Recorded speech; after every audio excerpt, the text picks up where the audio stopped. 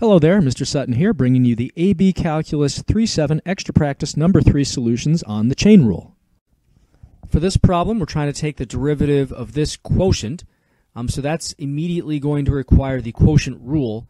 The only thing I can think of is if there's a way to simplify these trig functions, but we don't have the same things inside, so quotient rule it is. That's u prime v minus uv prime all over v squared.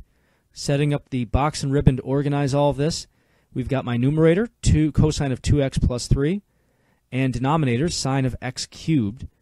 Now these derivatives will both require chain rules. So this is cosine of something. The derivative of that is sine, or negative sine of something, so negative sine of 2x plus 3, times the derivative of 2x plus 3, so that's times 2. Over here, derivative of sine of something is cosine of something, so cosine of x cubed, times the derivative of x cubed, which is 3x squared. Multiplying it all out now, we have all this stuff down here times sine of x cubed. And then going the other way, we've got minus cosine of 2x plus 3 times cosine of x cubed times 3x squared, all that stuff.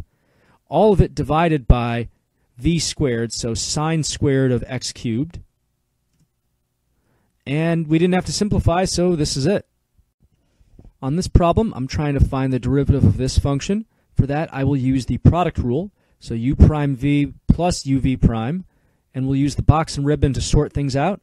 I've got my factor of 3x to the 5th, and also in the other box I'll put 2x minus 3 quantity to the 11th. Now I need the derivatives of these. This first one's pretty straightforward, just using our power rule, 15x to the 5th, or 4th rather, x to the 4th. And then for this next one, I need to use the chain rule, so I have 11 times something, 2x minus 3, to the 10th power, times the derivative of 2x minus 3, which is 2. Multiplying it all out, I've got 15x to the 4th times 2x minus 3 to the 11th, plus 3x to the 5th times all this stuff down here. And we didn't have to simplify, so this is it. To find the derivative of this function, I'm going to have to use the product rule. So u prime v plus uv prime.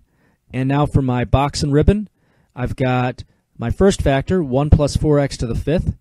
And the other factor is all this craziness here. Now I need their derivatives, which will both require chain rules. So we've got 5 times all this stuff, 1 plus 4x to the 4th, times the derivative of 1 plus 4x, which is 4. Over here, I have 8 times something to the 7th, so the something is all this stuff inside here, times the derivative of the inner stuff, so that's multiplied by 1 minus 2x. Multiplying it all out now to get this pattern here, I've got the stuff in the lower left here times the stuff in the upper right, using my ribbon now. So all this stuff times all this stuff, plus we've got 1 plus 4x to the 5th times all this craziness down here. And I'm just going to call that done because I didn't need to simplify. On this problem, I want to take the derivative of this expression. For this, I'm going to need the quotient rule. So u prime v minus uv prime over v squared. For my box and ribbon, I've got my numerator of x and my denominator of 2x minus 3 to the 11th. Derivatives of these are going to be 1, and this is going to be 11 times 2x minus 3 to the 10th times the derivative of 2x minus 3, so using the chain rule here, so that's a 2 for the tail. Multiplying it out now, I have 1 times 2x minus 3 to the 11th, that's the u prime v, minus x times the stuff down here. All of it over 2x minus 3 to the 11th squared, that's the v squared, and I'm going to call this done. To figure out the derivative of this expression, I'm going to need the product rule, so u prime v plus uv prime. Using my box and ribbon now, I've got sine cubed of x for one factor, and the other one is tan of 4x. These are each going to require a chain rule of their own. So for the sine cubed of x, this is really sine of x cubed, so the outer function here is something to the 3rd. Derivative of that is going to be 3 times the something squared, so 3 times sine squared of x, But now we have to multiply by the derivative of sine itself, which is an inner function. So that's cosine of x there. Moving on to tan of 4x, that's going to be the secant squared of 4x, secant squared of something, times the derivative of 4x, which is 4. Using the ribbon to put it all together, we've got the stuff in the lower left times tan of 4x, plus sine cubed of x times secant squared 4x times 4. And we're calling that done. To find the derivative of this crazy looking function, I could use the quotient rule on here, but I think this is going to be easier if I just rewrite this with an exponent. So negative 2 times cotan of x raised to the negative 1 over 4 power. That would give me a 1 over 4th root situation. And now let me just use the chain rule on this. So we've got, this is really essentially negative 2 times something to the negative 1/4. So using my power rule, I've got 1/4 and 2 multiplied together. That's going to be 1/2 out in front. So 1/2 cotan of x to the, this will be negative 5/4, times the inner derivative. Derivative of cotan is negative cosecant squared of x. And no need to simplify it, so this is it. To take this derivative, I'm going to use the product rule. So I've got u prime v plus uv prime. And box and ribbon here, I've got cosine of 5x squared minus 2x in one of these. The other is just sine of x, significantly easier over on that end of things. So now for derivatives, I need the chain rule on this first thing. This is going to be negative sine of something, 5x squared minus 2x, times the derivative of that inner stuff, which is 10x minus 2, using my power rule. Derivative of sine is cosine. Using the ribbon to put it all together, I've got all the stuff in the lower left times sine of x, plus upper left here, cosine of 5x squared minus 2x, times this cosine of x, and we're done.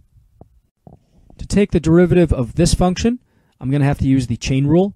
My outer function is tan of something, so the derivative of that would be secant squared of something. So in this case, secant squared of, and I'm going to write this as x cubed minus 2x to the 1/2 power. All right, so now I need the derivative of the next function in. Now the next function inside is all of this stuff to the 1/2. It's a something to the 1/2.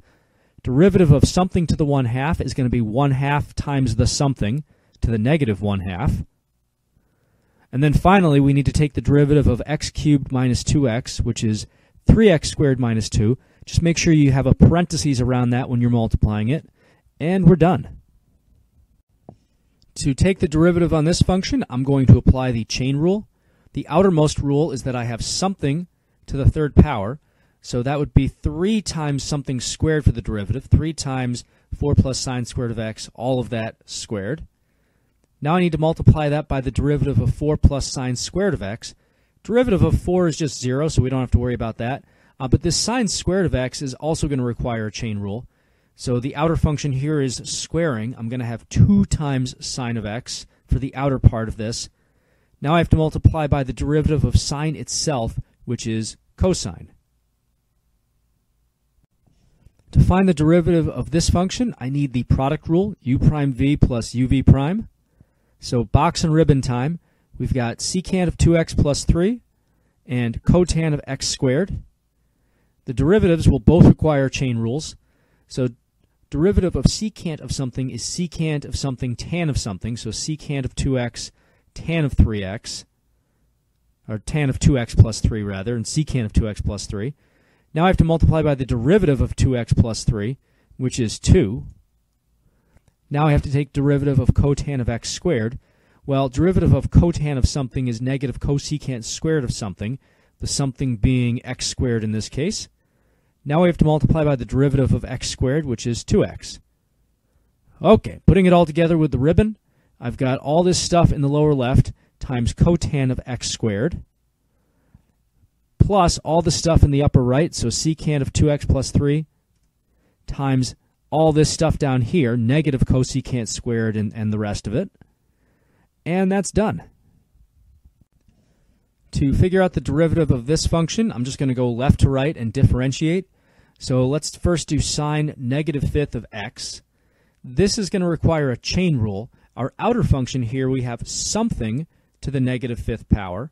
Derivative of that is going to be negative 5 times the something to the negative 6, so negative 5 sine negative 6 of x. And then we have to multiply by the derivative of the inner function of sine, so that inner derivative is going to be cosine of x. Moving on to the next term, this is going to be minus kind of the same idea, 3 cosine squared of x. And then we have to multiply by the derivative of cosine itself, which is negative sine of x. And we're going to call it a day.